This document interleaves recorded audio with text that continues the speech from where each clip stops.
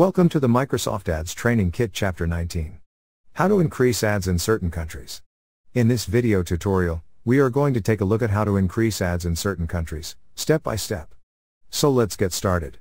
So from our Microsoft Ads dashboard, select all campaigns. Here your campaign is selected, or select one, and then select locations. Here you get your location and bid adjustment, which you can edit from here.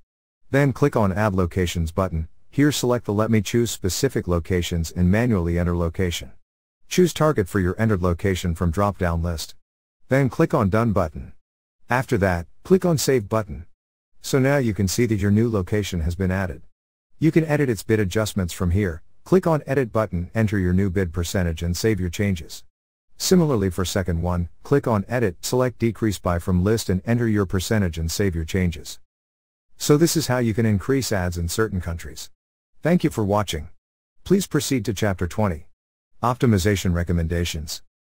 Inside that video, we are going to take a look at optimization recommendations, step by step. See you in the next tutorial.